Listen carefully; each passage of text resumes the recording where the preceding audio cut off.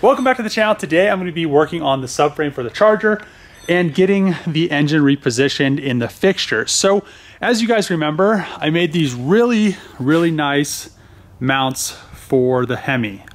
I really love them. So I still want to utilize those, but to get all of this stuff into the fixture and get the mounting for those mounts, I need to position the engine block into the car, then mount it to the subframe, and then I need to mount the subframe into the fixture, and then I just need to pick up those points off of that. So it's kind of a lot of work. I'm gonna rebolt the Trackhawk transmission to the Trackhawk block, and we'll get it all back in the Magnum. It probably will take all day. I mean, it's a very long and tedious process. I have to make some stands to support the block.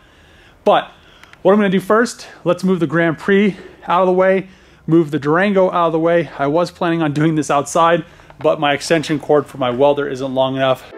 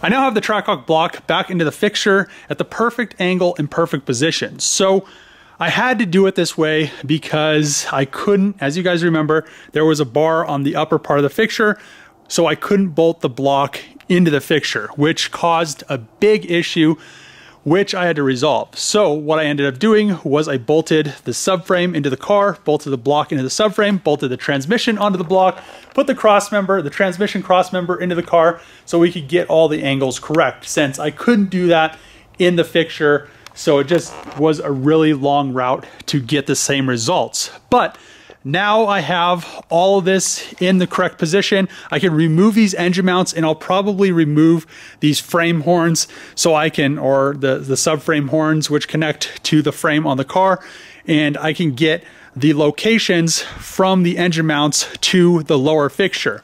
After I do that, I can remove all of this stuff, then I can put the upper fixture into it, then I can translate those mounts up to the upper fixture, because I don't think it'll be a good idea to have the mounts located into the lower fixture. I think it'll just be really a pain to get the fixture apart if it's that way. So the upper fixture will have these locations as well as the engine mount locations, and I think that's all it's going to have. Oh, it'll also have this location right here, and I think that's all it's going to have on there. But it was a very long process. While I had the Durango out of the shop, I ended up cleaning the shop up because it was really getting to me, but without being able to move the Durango out, and the Grand Prix was on the pad, it just pretty much stayed looking disgusting. So now we have a clean shop. I cleaned up over here as well. I need to clean up that area, but I have a lot of stuff now on pallets, and I have a lot more area for pallets because I condensed a bunch of stuff and kind of combined it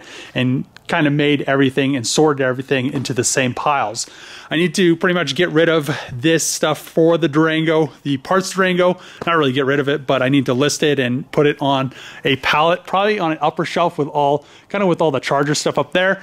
And then once I get done welding all the stuff on the Durango, I want to move the Z into the other shop. So once all this Durango stuff over here isn't sitting under the lift, I'm gonna put the 240Z under my 240SX, and it'll give me the whole shop in here back instead of having this 240Z sitting here. So it'll just be really nice. Plus, once the Durango is getting, after I spray the outside body, I can get all of the Durango Hellcat interior, which is under that welding blanket, and get all of this stuff over here cleaned up as well. So what I want to do now, like I said, let's get this engine mount stuff situated, get it translated into the subframe fixture, and then we can start making the subframe. And I think it'll go pretty quick, just because I already have quite a bit of stuff already bent and ready to go.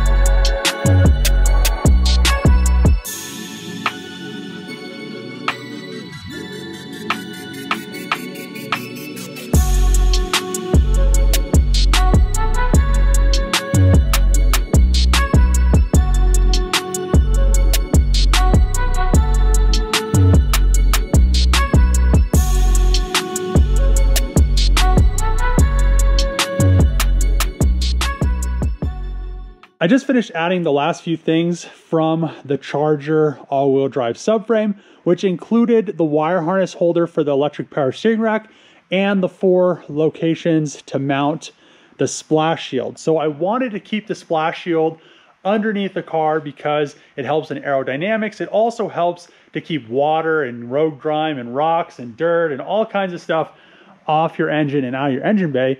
But I just kind of tack some stuff in here because they're not really that, it's not really that critical of a point. It just needs to be, you know, that height. It needs to be in that location. And that's about it, because on the splash shield, the holes, it's an M6 bolt and it has like an M16 hole. So I think we'll be okay because I drilled these for M6 and these are M6 bolts. So now all I need to do is separate this thing for the last time, and I can start finally building the subframe. And I'm very happy to be to this point because building a fixture is a very, very tedious process because you have to think of everything that you need to add into the subframe. Usually just doing, you know, an all tube subframe, it's not that difficult to build a fixture. If you're just copying a subframe and you're trying to make it into a tube subframe, or maybe you're trying to make a subframe and make it bolt a different engine into it, it's a lot easier because all you're worrying about is the engine bolting, not all the suspension pickup and geometry, as well as the steering rack, adding a front diff, adding this, adding that, keeping and retaining splash shield, and all these little connectors that you want to retain. But we're finally there. So let's get this apart and start finally building the front subframe.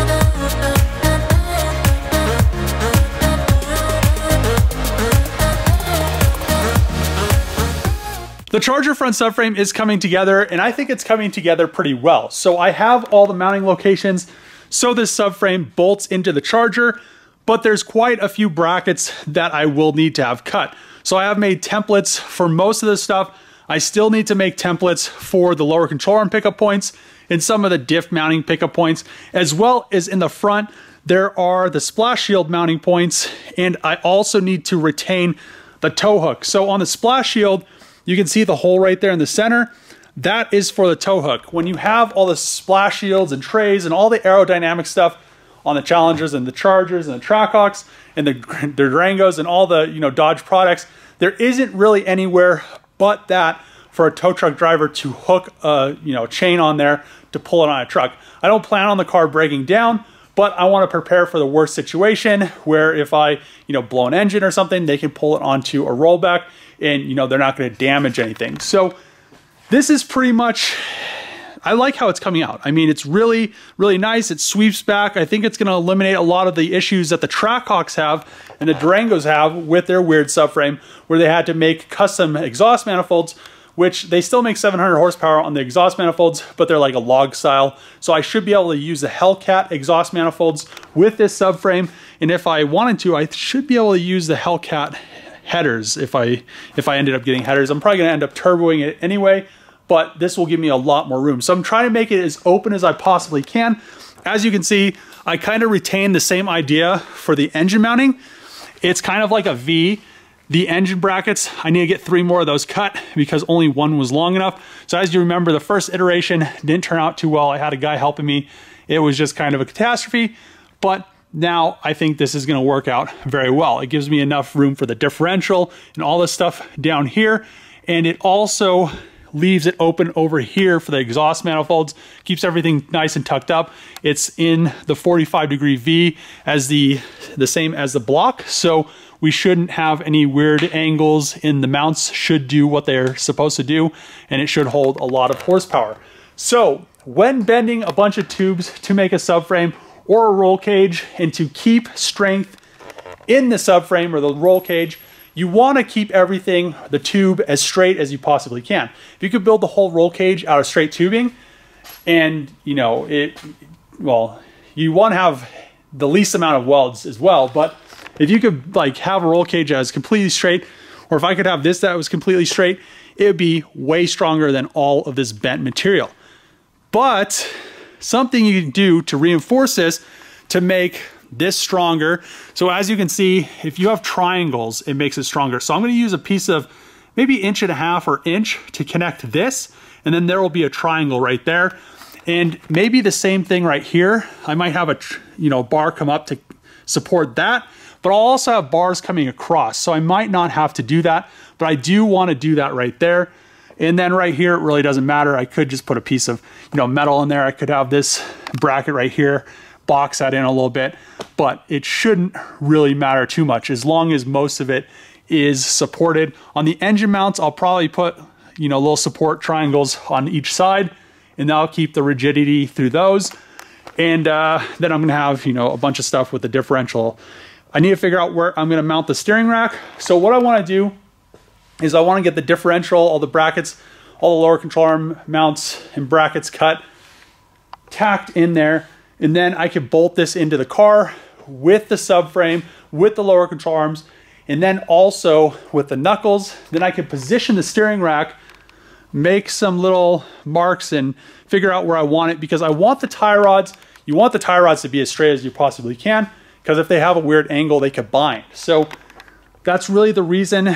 Well, I could have used the Trackhawk steering rack setup because it was built into this subframe, but the reason I didn't want to do that was because I wanted to utilize the Charger electric steering rack, so it's a little bit more tucked in, doesn't have so much, the Trackhawk ones have a super long steering shaft, and it just kind of gets in the way of a bunch of stuff. So if I could use this one, I'll probably have to use like a U-joint to change the angle because it will be sticking up a little bit to go over the differential.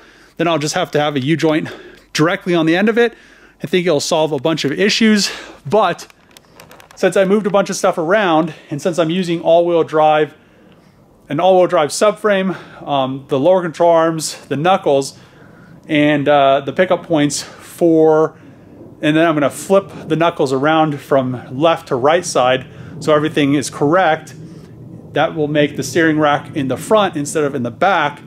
And then I'll figure out where the steering rack's gonna be. So it's a lot of thought that goes into this because it needs to work. I mean, this is a lot of money in tubing. I've used probably for this, well, for the fixture and probably for this subframe, I'll probably use like 2 or 3, maybe almost 3 20-foot sticks, maybe 3, because this fixture has a lot of length to it.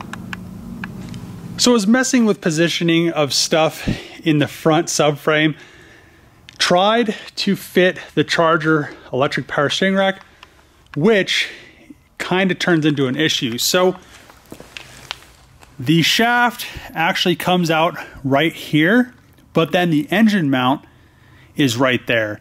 Plus it sits too far forward because it isn't made to tuck up against a diff. The really nice thing about the Trackhawk / Durango one is it tucks up and then the shaft is on the outside of this bar. So I think I'm just gonna end up using this steering rack and, well, not this one because I need another one. This is just mock-up diff, mock-up Trackhawk steering rack.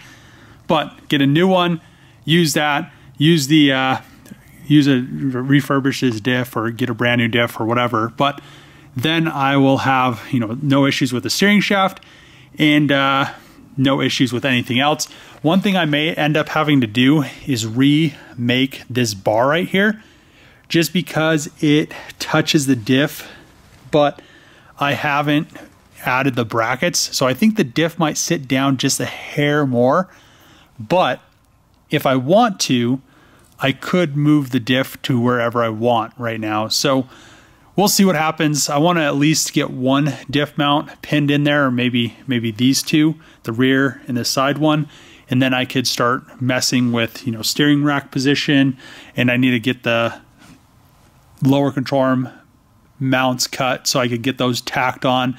So I could bolt a lower control arm, bolt this in the car, and then I can get, the knuckle and stuff on it and make sure that everything's gonna fit and work with each other. If it doesn't and stuff starts getting in the way of each other, like really, really bad, I may just end up doing my own custom lower control arms, but then I will have to pretty much get the center point for the pickup so I can get everything so it lines up and I don't have any caster issues. So this is a long process, but it is it's working, and it's just trial and error. So let's get this in the car really quick and make sure that it doesn't contact anything. I don't think it will, and see how she looks, and then just kind of go from there. The subframe is mocked up in the mock-up Magnum. This thing has come in handy, but everything fits really nice. So what I'm very happy about is I'm going to end up using the Trackhawk / Durango Hellcat steering rack, which gives me the steering shaft on the outside. The only issue is it has a super long shaft. So what I did before is there's a C-clip, you just swap the super long shaft for a normal Charger electric power steering shaft, and then it shortens it up. Then I could use a U-joint, and I need to change the angle from where the steering shaft comes out of the car and then make it come over to the steering rack, which shouldn't be that big of a deal. Then the lower control arms, I'm gonna just box them all off of these mounts. And then I need to cut all of those plates, as well as cut everything for the last 3 plates for the engine mounting, as well as all the plates for the diff mounting. And then I also need to figure out how I'm gonna mount the steering rack, which shouldn't be that big of a deal. So I think I'm gonna end the video here, but I'm really happy with all the progress that has been made on this. I mean, a lot of thought has gone in this. I need to figure out once I get the lower control arms on here, which I'll do that in the next video, get all that metal cut, get the lower control arms, or get tacked in, get the lower control arms on there, get the suspension on there, and then I'll figure out where the sway bar is gonna mount. That'll also let me figure out where I'm gonna mount the steering rack, make sure it's gonna be in the correct position, and then I'll be able to have the diff mounted in there and everything else, just so I know that there isn't gonna be any further issues with the front subframe. But really happy with the progress that has been made and where we're at, because it's very close. Happy New Year's, because it is New Year's. It's you know, it's a day late, but if you like these videos, make sure to click the subscribe button, throw a thumbs up, throw a comment below. As always, see you guys next time.